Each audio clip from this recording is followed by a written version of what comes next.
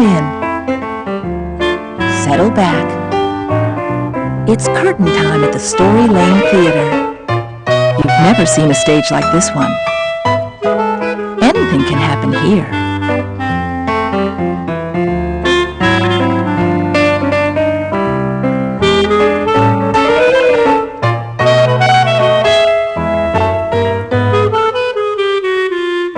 Get ready for a journey. Look up at the stars to find your way. Today, we'll be traveling with Mary Prentice and her family, who are guided by a mysterious stranger named Peg-Leg Joe. But before we set out, let's go to Brooklyn, New York to meet Yvonne Buchanan, who made the paintings that brought all these characters to life. I grew up in New York, born and raised here, moved out to Brooklyn about 12 years ago, graduated from Parsons.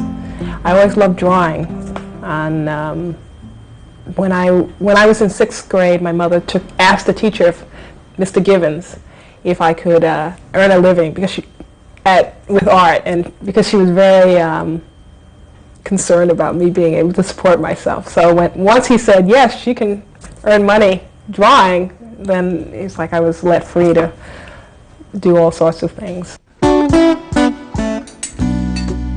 I do most of my work at home. I have a studio separate from the rest of the house that I have my drawing table, my paints, and I work in there. When I started doing the drawings for Drinking Gourd, I realized I needed a lot of research. I needed to know about what kind of carts they used, what the houses look like, what the clothes look like. So I went up to the Schomburg Library, which is in Harlem, and I got a whole batch of pictures about plantations, farms, the type of brooms that women used, the kind of dresses they wore, hats, boots, type of landscape that the story took place in, just so that I can get an authentic feel.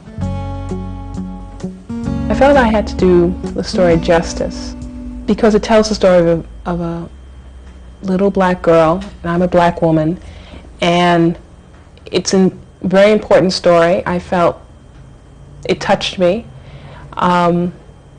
I wanted to do a good job on it because of my family, you know, what my family had gone through.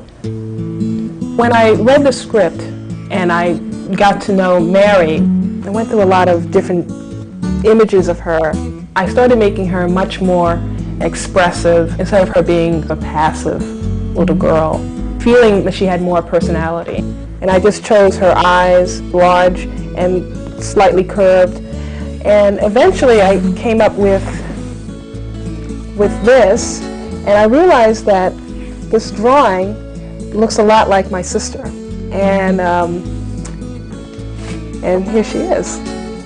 Illustrators usually draw people they know. As you're growing up and you're learning how to draw a face or hands, you use your parents, you use your brothers and sisters as models, and so a lot of times you'll see a drawing of someone made up that actually looks like someone's parent or someone's sister.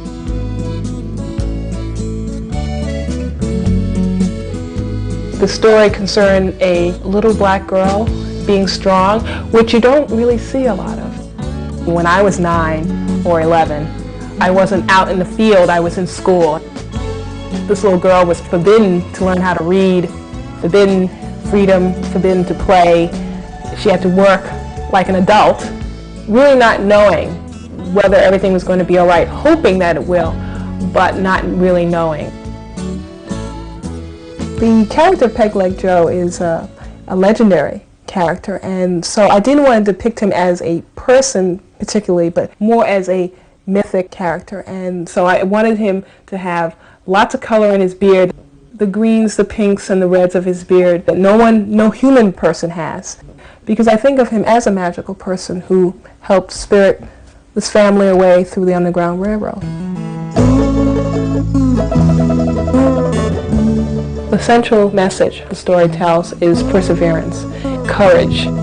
This picture takes place when Mary's mother is telling Mary and Samuel about the North Star, the Big Dipper, the Drinking Gourd, and explaining, you know, you follow the North Star to freedom, and this is how you get north. What I wanted to show was hope in the mother's face and a little bit of apprehension in the children.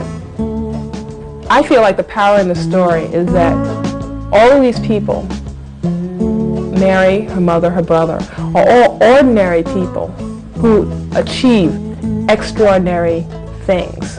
And I feel like everyone who feels that they're ordinary can achieve awesome things. So if you like to draw, you should draw every day. If you like to dance, you should dance every day. If you like science, you should learn about different formulas, learn about rocks, you know, whatever you're interested in. Each day, learn something new, and you realize that you just have, that'll give you so much power in your own life. And now we're ready to meet Mary Prentice and find out what it means to follow the drinking gourd.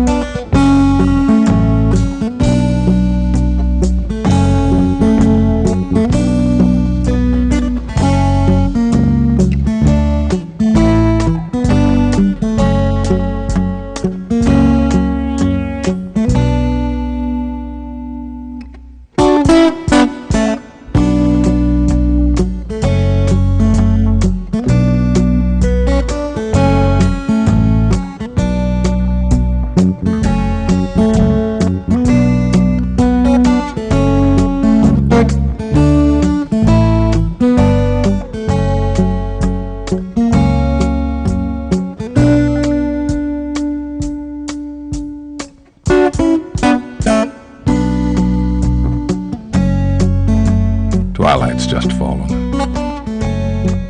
The day's cotton's been counted and carded. And out in the night, just past the willow tree, you hear the quail whistle out to you.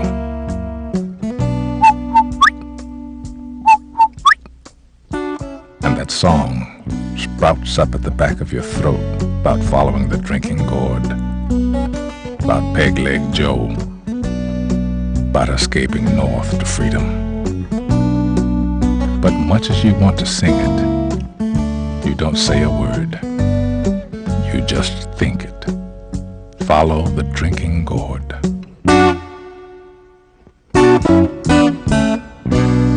It's time to run. Mary Prentice was only 11 years old when her mama decided to escape. See, Mary, her mama, and her brother Samuel were slaves on the Darby cotton plantation in a little town just outside Mobile, Alabama. Their papa used to be there with them, except he'd been sold when Mary was only 6 years old. So as it was, all three of them picked cotton, even Mary, 6 days a week. It was hard work, tiring work. There was something special about Mary. She had a peculiar knack for gathering stories. She had ears sharp enough to pick up even the quietest whispers that might be floating about. One evening, right after dinner, Mary snuck down to the stables. She probably should have been helping Mama with the evening chores. But that night she was extra curious because she'd heard mention about Mr. Darby sending some of the slaves to auction. The stable was an awfully dark and drafty place to visit at night. And what with all the rows of stalls and nooks and crannies for the feed and the tack, it seemed like an enormous maze. When Mary got there, the stables were quiet. But it didn't take long for her to overhear some stable hands whispering down at the far end of the stalls. Going to send 5 slaves. That's what I heard Mr. Darby saying. I even heard tell they'd be selling the Prentice boy as well. Mary's face grew hot as an iron, but she stayed tight against the bin. Maybe she'd heard wrong. She wanted to run up and ask them, but they'd just shoo away a little girl like her. The voices grew softer, and then shut off immediately when someone started banging hard on the padded gate. Why had the men stopped talking? Mary ran to see who would be making that kind of noise. It was a wild-looking fellow, and he was hammering away fast and hard, but it didn't look like he was getting too much work done. Mary hung back a little to watch him. He was what they like to call a journeyman, because he traveled about doing carpentry and smithing. He had rough clothes, a mass of curly hair, and on his right side, a peg leg. Mary's mind was swirling with the news about Samuel, but she couldn't help watch the man. Even above all the noise he was making, he kept singing the same little song. When the sun comes back and the first quail cries, follow the drinking gourd. For the old man is waiting for the carrier to freedom if you follow the drinking gourd. Mary was about to creep back to see if she could hear more from the stable hands when she saw Mr. Darby coming down the path. So quickly and quietly, she whisked herself away. Before she left, Mary took one last look at this peg-legged man, and maybe she was seeing funny, but it really looked as if he'd winked right in her direction. Mary ran down the path to home, her feet shooting up dust and her mind heavy with the news about Samuel. Before she knew it, she was singing that song. She must have sung it a good 20 times when, whop! Mama clamped her hand right smack over Mary's mouth. "Mary Prentice, where'd you go learning that song?" Mama's eyes were staring at her brighter than Mary had ever seen them. "Song, Mama? Why, I just sort of picked it up from that peg-leg journeyman working in the stables." "Did Papa ever talk about a journeyman like that? He sure was odd. Over and over, he wouldn't sing nothing else."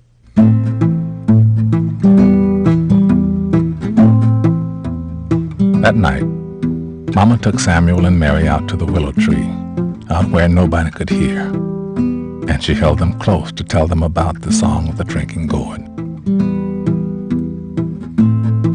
"Look up to where you see the big drinking gourd, up there overhead."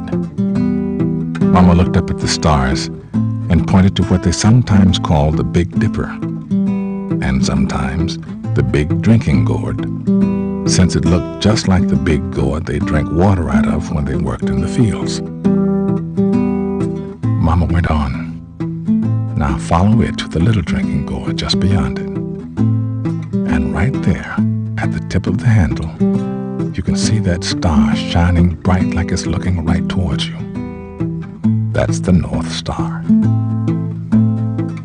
Mary stared up at that North Star like she was trying to memorize it, while Mama explained that the peg-legged man was called Peg-Leg Joe, and that he wasn't just a carpenter passing through town.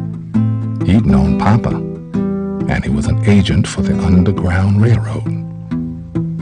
So maybe Peg-Leg Joe's wink wasn't just her imagination. But did this mean that Mama was talking about escaping north? About them escaping north? Mama's voice was hushed and serious. "The old man is waiting. That's Peg-Leg Joe himself. He'll be the one to help us cross the river into the north. When the first quail calls, means the best time to go is spring. The weather's right, the river's high. Left foot, peg foot, traveling on. We'll be following Peg-Leg Joe's path. Peg leg on the right, footprint on the left." Mary so wanted to ask the one question that kept biting at her. Does this mean she might see her Papa? The riverbank makes a very good road. The dead trees will show you the way. Left foot, peg foot, traveling on. Follow the drinking gourd. The river ends between two hills. Follow the drinking gourd. There's another river on the other side. Follow the drinking gourd. When the great big river meets the little river, follow the drinking gourd. For the old man is waiting for to carry you to freedom. Follow the drinking gourd. Next day, Mary's mother handed her something in a small red cloth and told her to run to the stables and give it to Peg-Leg Joe. Mary didn't know what it was, but she knew it would be their signal to say that they were ready to go. There he was, hammering away in the same place he'd been before. At first he paid Mary no mind, and Mary wasn't sure that they could really trust him. The riverbank makes a very good road. The dead trees will show you the way. Left foot, back foot, traveling on. Follow the drinking gourd. Peg-Leg Joe kept right on banging on the gate, but Mary drew up close. The hammering grew softer, so she asked him, "But how do we get to the river?" "Your mama knows." "My mama knows no such thing. She's never left the plantation," said Mary. "Your mama doesn't say all she knows, but she's got a map of the route right in her head. Only she's gonna need your help. Now your papa's told me about you, and he said you were as brave as they come, and that you had enough stories in that head of yours to fill a shelf of books." Her papa? Had Peg-Leg Joe seen him? Mary would have jumped up to ask all about it, only Peg-Leg Joe's eyebrows tightened together, and he began hammering harder than ever. And out of the corner of her eye, Mary could see that Mr. Darby was heading right down towards the stables.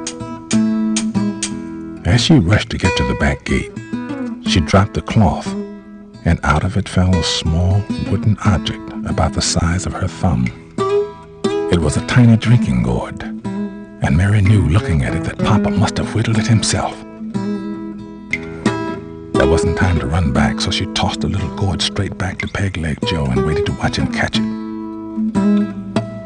Before long, she was back on the path to home, but she was sure she could hear Peg-Leg Joe say, "I'll be seeing you at the river."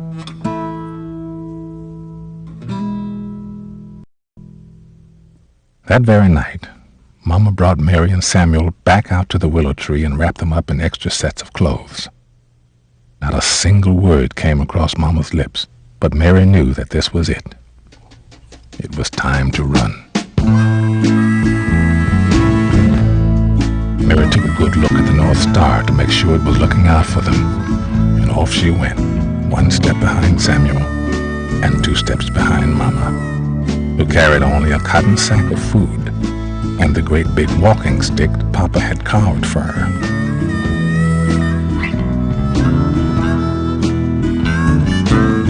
They had to get to the Tombigbee River before dawn to hide their trail. When Master Darby found them missing, he was sure to set out with the hunting dogs.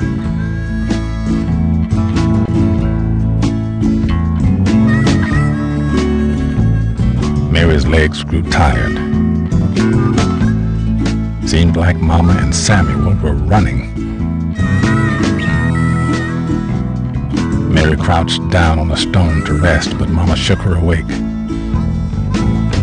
She gave her a biscuit from the sack and rubbed Mary's feet. They were sore and blistered.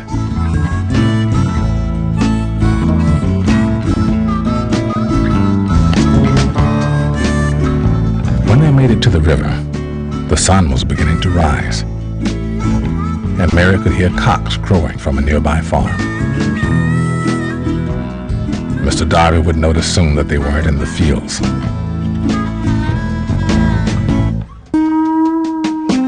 At the riverbank, Mama pointed to the ground with her walking stick.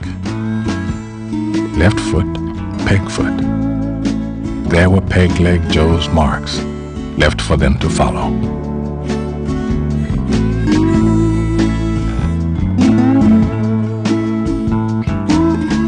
That day and for many days, they traveled the riverbank at night and hid during the day in nearby swamps and marshes. They followed Peg-Leg Joe's footprints until at one bend in the river, the prints disappeared. They still had the drinking gourd as their guide, but each day they grew more tired and hungry, and they ate less and less as the food began running out. That was when they decided that Samuel and Mary would hide out by the nearest plantation to see if they could get more food. If we are where I think we are, you'll find the slaves' quarters right next to the barn. Wait by the barn, and when it's pitch dark, you make the quail's call, nice and soft. And if you see a lantern light up in the slaves' quarters' four-paned window, there'll be someone to help you, said Mama. Mary and Samuel waited until night to run. They hid by the barn and tried singing like the quail.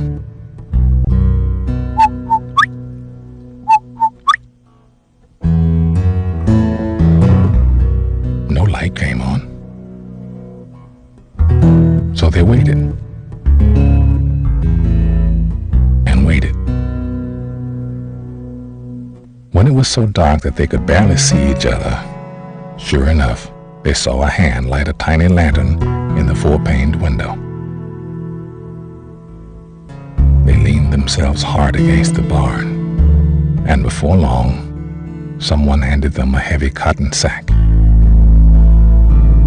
Mary could see only the outline of a very old face and a man bent over with age. "They've seen you, Mary and Samuel." The man's voice was a whisper. "How'd you know our name?" asked Mary. "There are posters up all over town. Your master's been sending out the alarm up the whole river." "But where do we go if we can't use the river?" Samuel asked. "There's pepper in the sack. Shake it after you if the dogs are near. It gets them off your trail. And follow the drinking gourd. If you make it past this stretch, you'll only have a few more days of following the river. And when you reach the Tennessee, there are good people there, Quakers. They'll know you're coming. They helped your papa." "How will they know?" She waited to hear more, but there was no answer. The old man was gone.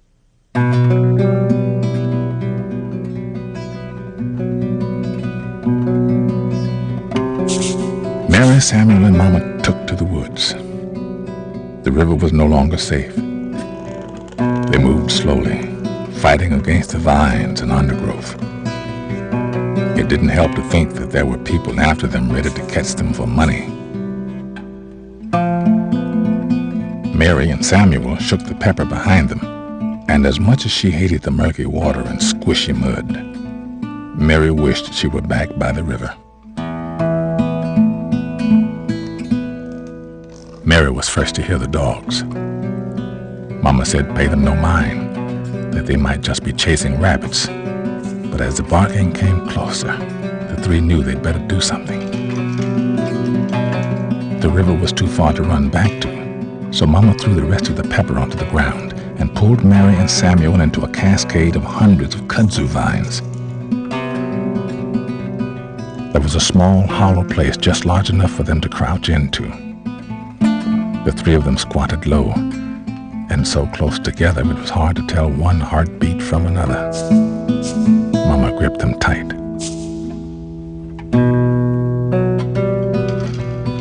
The dogs were getting close, barking louder, faster, as if they knew just where the three were. Before long, there were horse hooves, with brusque voices coaxing the dogs on. $1,000 for the boy. Come on, dogs, track him down. Mary waited, sure they were caught. She could hardly believe it when the dogs stopped barking and started to whine. The pepper had worked. She saw Mama's mouth loosen into a smile. A few days later, Mary, Samuel, and Mama came upon a clearing in the woods, and beyond it, a small town. It surely wasn't a place the three of them could walk into. In fact, there were probably posters right there with descriptions of them. But there, on the other side of the town, was the Tennessee River. That night, the three of them slipped through the clearing like cats. Then Mary heard something. Footsteps. And they were close. The three darted over to a cemetery and hid behind the biggest tombstone they could reach, but the footsteps kept after them. "Art thou not Esther Prentice?" Mama didn't say a word, but Mary saw her lift up her head slowly. It was a Quaker man. He had a neatly trimmed beard shaped just along his jawbone. The man explained that they were in great danger. There were slave catchers looking for them all about the two rivers, the Tennessee and the Ohio. He said that if they could make it to his boat, moored just at the dock, then he could take them safely straight up the Tennessee River. With Mama in the lead, they made themselves invisible, darting from building to building, crouching low and scarcely breathing. When they reached the boat, Mary's eyes opened wide with wonder when she saw the secret compartment under the deck. She and her family slipped down into it and listened while the Quaker man and his wife and son piled sack upon sack of flour and dry goods over the secret door.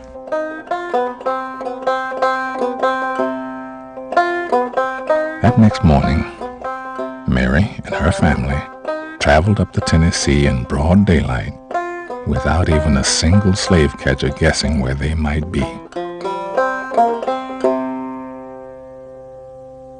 The Quaker man warned them that their last stop, the Ohio River, was rife with patrols, and even Peg-Leg Joe couldn't guard against that. As the song said, the river, that was the Tennessee, ends between two hills, and there's another river on the other side. It took days to find any trace of Peg-Leg Joe. It was Mary who spotted the prints. Left foot, peg foot, and they raced to the end of the path to find a tiny inlet tucked into the hills. There they found more prints, but Peg-Leg Joe was nowhere to be seen. Mary felt her heart drop, and her eyes grew hot with tears. But then, to her amazement, out from behind the trees stepped Papa. Papa!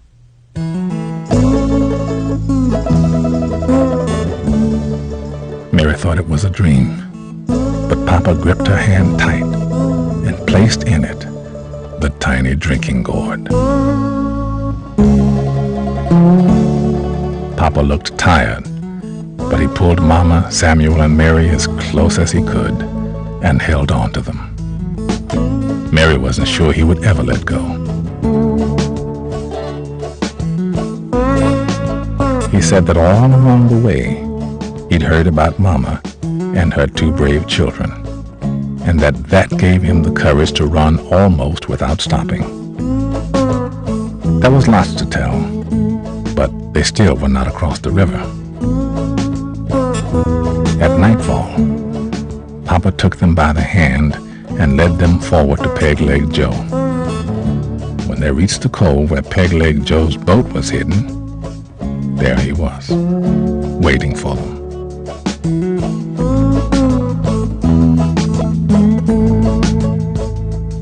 The moon hid behind the clouds to let them cross, and the river frog seemed to be croaking especially hard to wish them luck. Peg-Leg Joe rowed them across, soft and quiet as swans, right past the patrols, until the boat slowed, and with a soft bump, they came to the other side of the river. They still had a journey ahead of them until they were entirely safe. But But this was it. They were together and on their way to freedom. And Mary could hear herself telling the story of their escape over and over in the days to come. The riverbank makes a very good road. The dead trees will show you the way. Left foot, pig foot, traveling on. Follow the drinking gourd. The river ends between two hills. Follow the drinking gourd. There's another river on the other side. Follow the drinking gourd. When the great big river meets the little river, follow the drinking gourd. For the old man is waiting for to carry you to freedom. Follow the drinking gourd.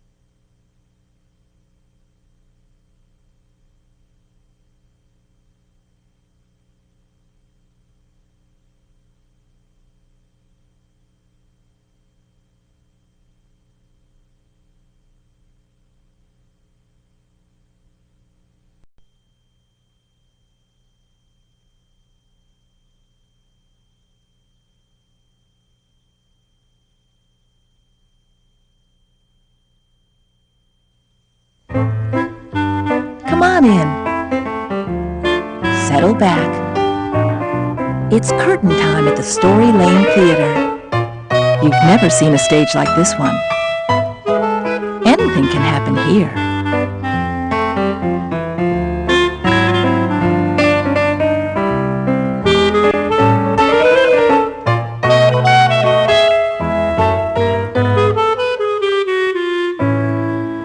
In a few minutes, we'll see King Midas and the Golden Touch.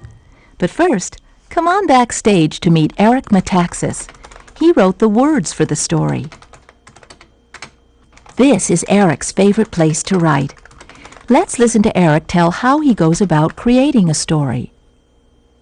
The process of writing usually starts way before you actually pick up the pen or sit down in front of the word processor.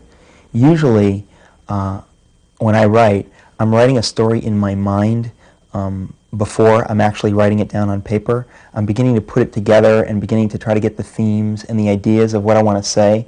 And in a way, I'm editing the ideas in my mind. And then I'll sit down and I'll already sort of know what I want to say. So I'll just sit down and I'll write. Then when I'm finished, maybe a day later I'll go back and I'll reread it. And I'll realize that, oh, there's all kinds of stuff that I wrote down that I didn't say as well as I could say it. So I'll rewrite this paragraph, and I'll add a few sentences here where something's not clear, and I'll get rid of this whole paragraph that I wrote yesterday because it's not really saying what I wanted it to say. One of the reasons that I was so eager to write the story of King Midas is because it's a Greek story, and because I'm Greek. And we can trace my relatives back 540 years in the very same place on the island of Cephalonia. The Metaxas family has been there. And I actually have a picture of some of my my relatives. This is my great-grandfather, Panagis Vergotis, and that's his wife, Eleni. This is my grandmother, Renee, and her twin sister, Angeliki. Panagis Vergotis was a writer. He made his living as an educator, school principal, and he wrote a lot of books. And my father always kids me that that's sort of where I get my writing talent from Panagis Vergotis, that it's his genes. But my father also tells me that that his wife, Eleni, when she was older, she was a real storyteller, that she would tell the neighborhood kids stories. And my father, of course, remembers sitting with the neighborhood kids at her feet while she would sort of spin a yarn. And I've got another picture of her here when she was a little bit younger, probably about 19 years old. She was quite a storyteller too. So in a way, we have two different kinds of storytellers in my family. We have the oral storyteller and we have the writer. In the story of King Midas, there's something that I put in because it's very similar to what happened to me when I was in Greece. When I was in Greece, everybody went to sleep during the afternoons because it was the sun was so bright and so hot. But when I was there, I didn't. I kind of enjoyed the fact that everybody had gone to sleep and I could sort of walk around and it was really peaceful and I felt like I had the whole world to myself.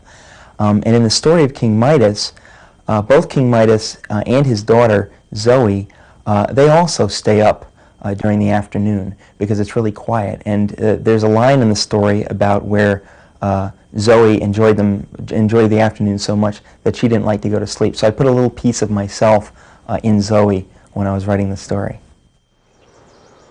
A lot of times when I'm having problems putting pen to paper and I'm at a sort of a rough spot in the writing process, I'll just want to get away from everything for a few minutes. And a lot of times I'll take a walk, and I go to a park that's near here, which is really, really beautiful. And there are very, very few people there, and so in a lot of ways it reminds me of the afternoon walks I used to take when I was in Greece, because you feel like you're the only person in the world, and you can be completely alone with your thoughts. Sometimes when I'm in a place that's as beautiful as a place like this, it really amazes me that there's really nothing that you could do to improve upon it. It's so beautiful that the best thing you could possibly do is to try to take it in, to try to appreciate it for what it is. And I think in the story where King Midas goes wrong is that he's not content with what he has.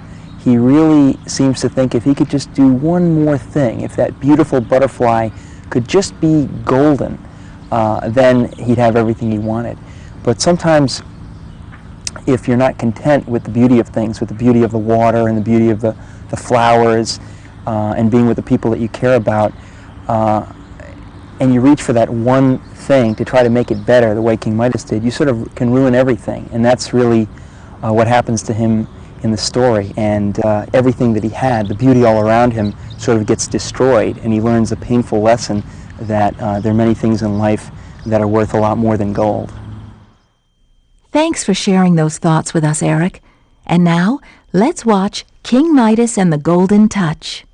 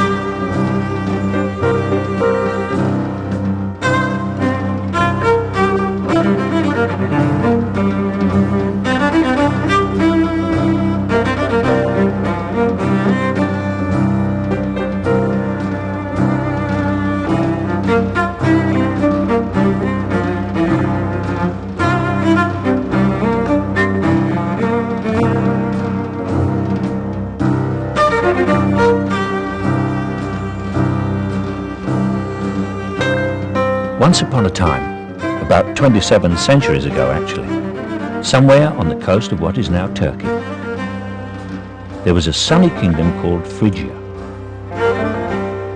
And for many years the ruler of this kingdom was a certain King Midas.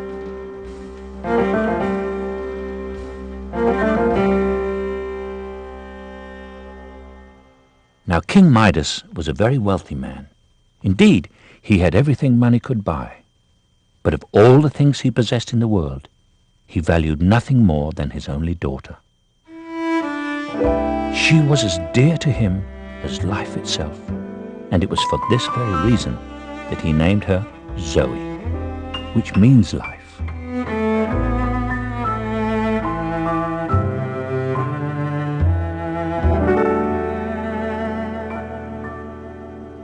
Because the sun is very strong in Phrygia, most of the people who have ever lived there prefer to sleep during the afternoons and do their work during the cooler hours of the morning and evening. But it was precisely during those hot afternoon hours that King Midas's daughter loved to play most. And so dearly did the king love his daughter that he could not refuse her this wish. So, as his servants slept, he would contentedly sit and watch her play from the cool shade of his grape arbor, which overlooked his magnificent gardens, which in turn overlooked the brilliant blue sea.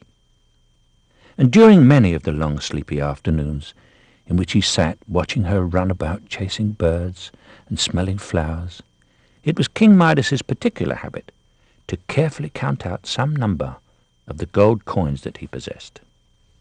There was quite a large number of them.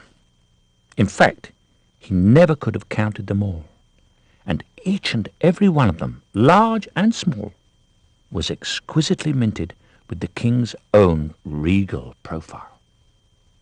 The likeness was perfect to the very tiniest detail, and had it not been for the small cosmetic addition of the six-rayed crown of the sun god Helios, with whom in his heart of hearts good King Midas liked to be identified, one might have easily mistaken the miniature golden image for the very king himself.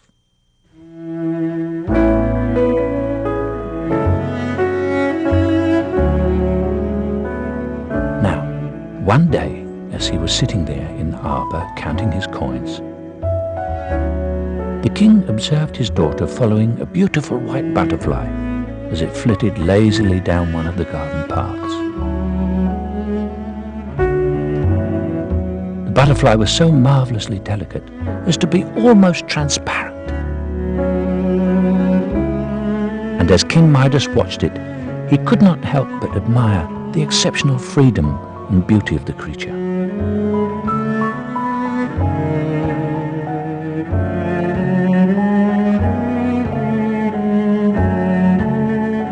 But as he beheld it, the strong rays of the Phrygian sun came to illuminate it in such a way that for some time, as it floated before him, it seemed to him to be made entirely of gold.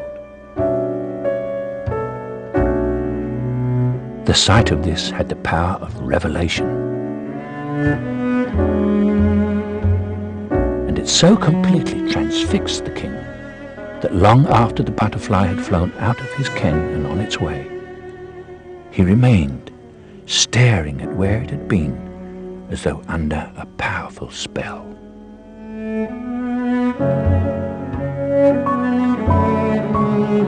And when he came to himself again, he remained consumed with the idea of it.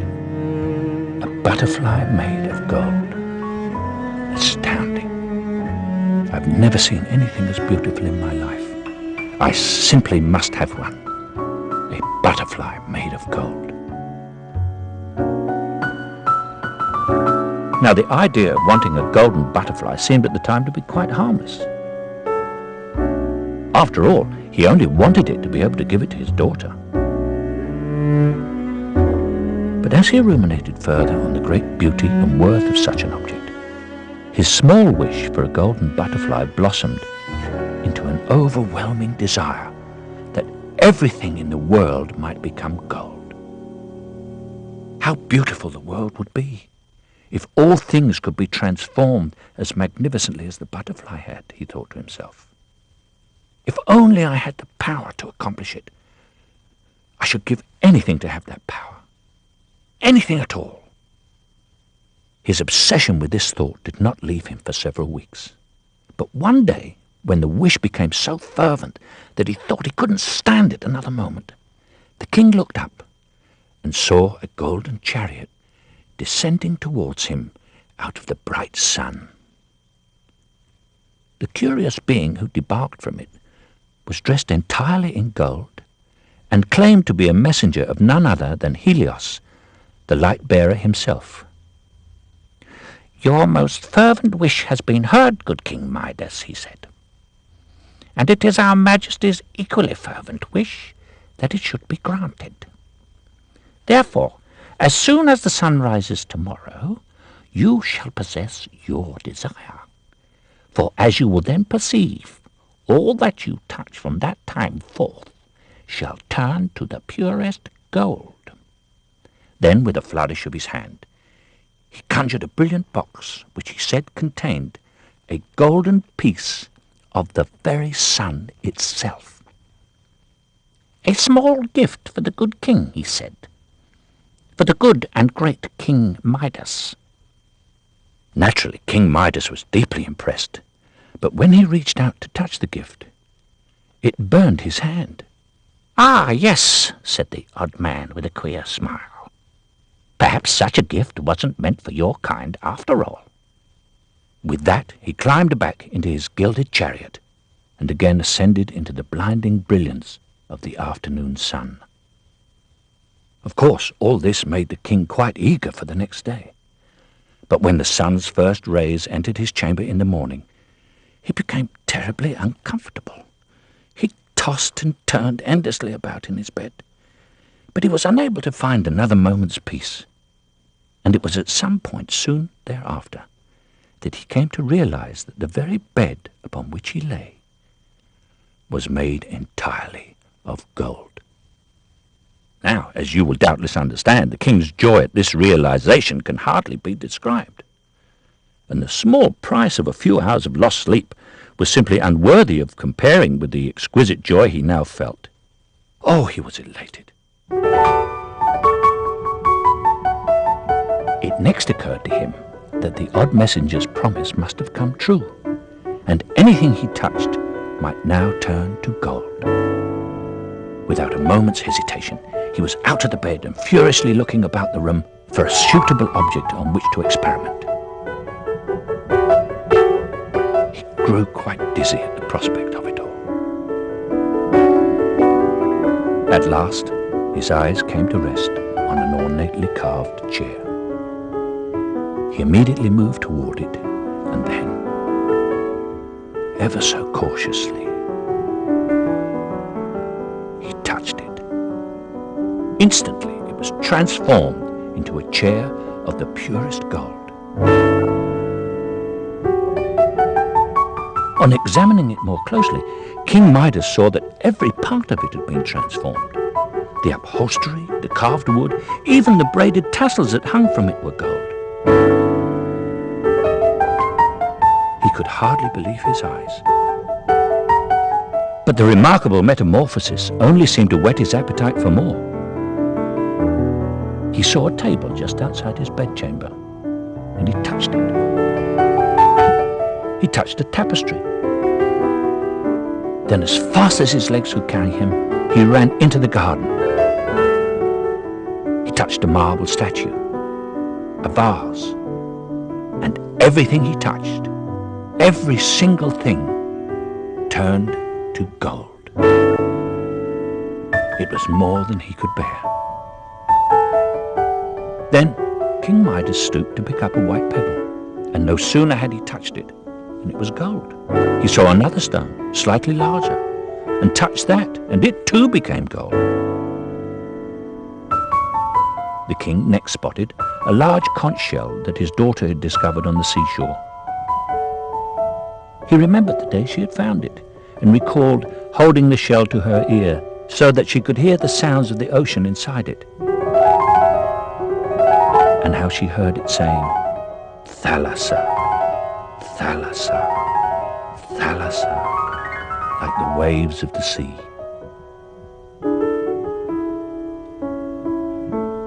In a flash he touched it, and it too was transformed to gold before his very eyes.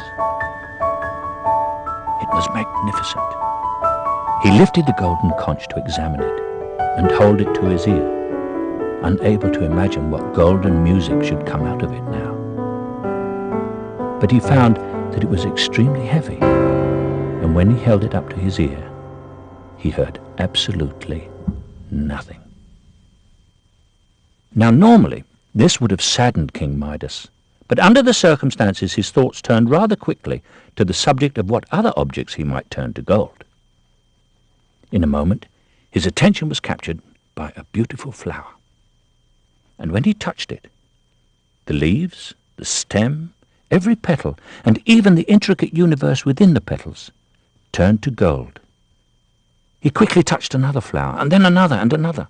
It was all too much to behold. Then King Midas saw a white butterfly.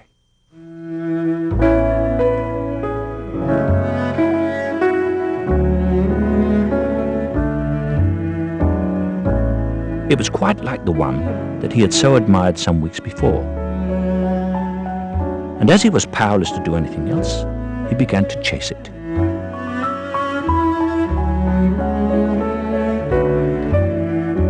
The chase took him down one garden path and then another until, as carefree as a small child, he completely lost track of himself.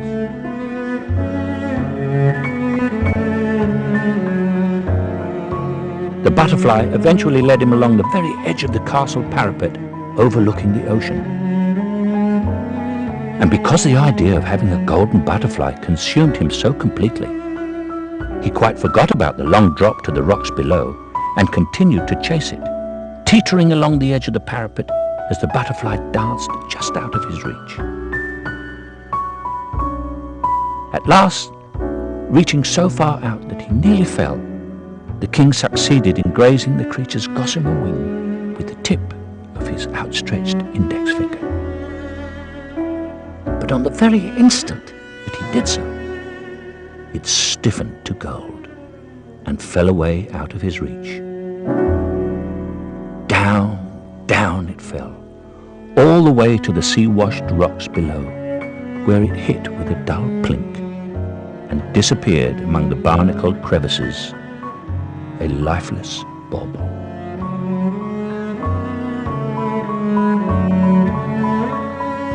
King Midas stood there, staring at where it had fallen, unable to believe what he had just seen. He had never considered that he might kill the poor creature.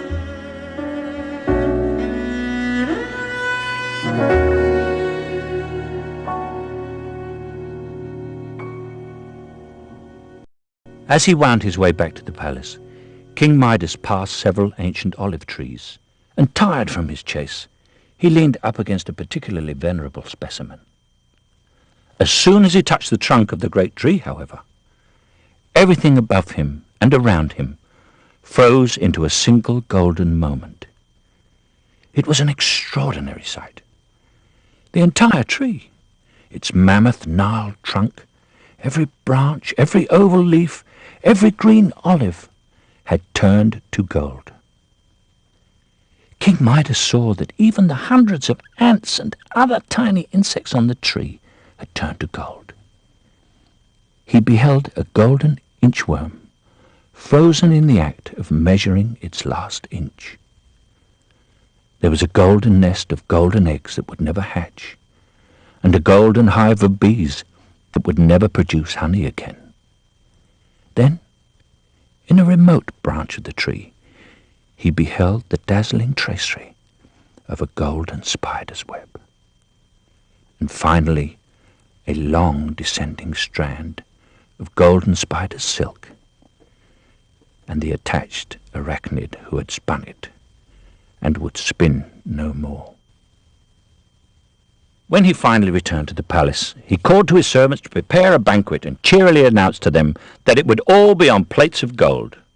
Although they were quite puzzled, they complied with his request, and no sooner than they had set a plate before him did he touch it and turn it into gold before their eyes. Everyone was completely astounded, but King Midas only laughed and performed his magic on the silver goblet that was set before him. He then proceeded to turn all the serving platters to gold, as well as the very table on which they were placed. But when the novelty eroded and King Midas at last decided to get down to the actual business of eating, a curious thing happened.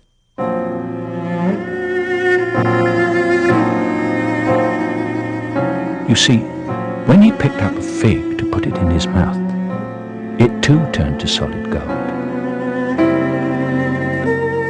And when he tried to pour himself a glass of wine, both the bottle as well as the liquid inside became gold. He then grew frantic, grabbing first a cluster of grapes and then a handful of olives. But to his great consternation, each and everything that he touched turned quite indisputably into an object of solid gold. The king became deeply distressed. He would soon starve.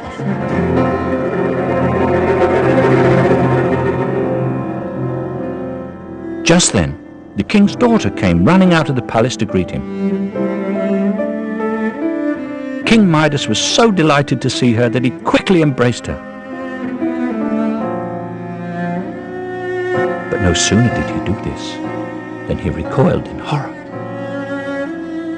For the golden touch with which he had been lately cursed had worked its hideous magic, even on his precious daughter, whom he loved beyond anything in the world. "Oh, my Zoe," he cried. "My dear Zoe, I have lost my dear Zoe."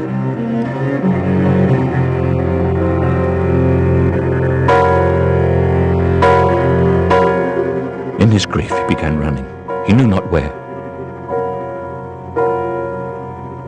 After a time the king found himself at the edge of a stream. He sat down exhausted, and putting his face in his hands, he began to sob. "I have lost my Zoe," he cried. "I have killed everything that I have touched, and now I have killed the very thing in the world that was dearest to me. I don't wish to live. I don't care if I am the richest man in the universe."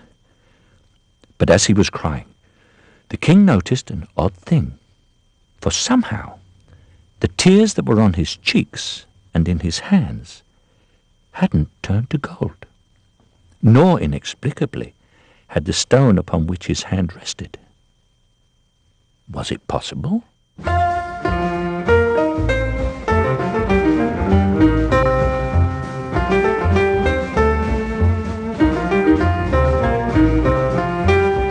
As fast as he could, King Midas ran back to the palace.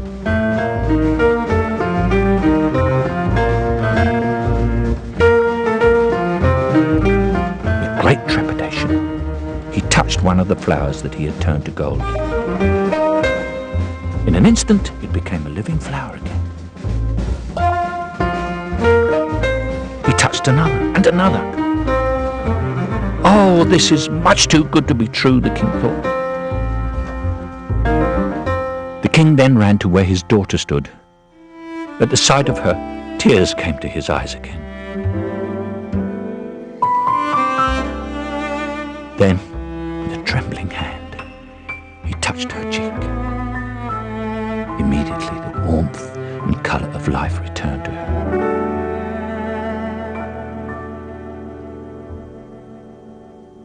The king immediately fell on his knees, weeping with joy. He embraced the dear child tenderly. "Oh, my Zoe," he cried. "I have found my dear Zoe." And what the king said was quite true, for indeed he had.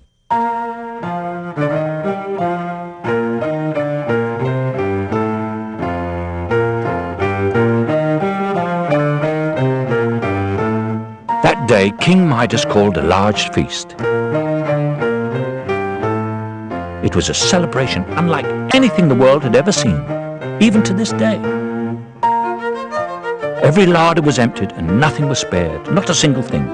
For you see, there was no earthly extravagance that could match King Midas's love for his daughter.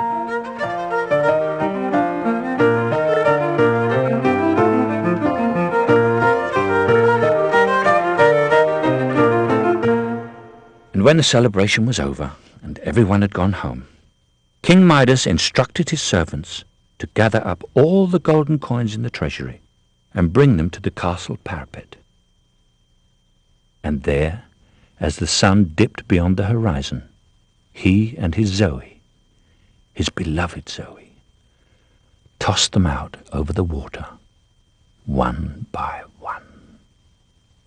And one by one, each of the golden coins was transformed into a beautiful white butterfly that flew up and up and up into the magnificent blue sky.